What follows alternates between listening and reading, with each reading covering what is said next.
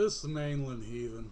Well, I've now watched parts 1 through 5 here on YouTube of the big old Steve Wilkos show, The Tragic Truth.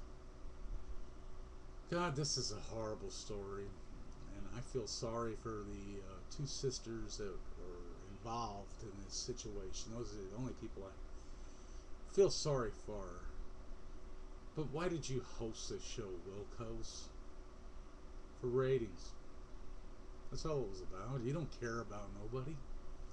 Wilkos, you don't you don't care, man. All you care about in doing this melodramatic show, a little out of your character, was just to bring in some big ratings and make a lot of money off of advertising. Wilkos, you were born in the wrong era.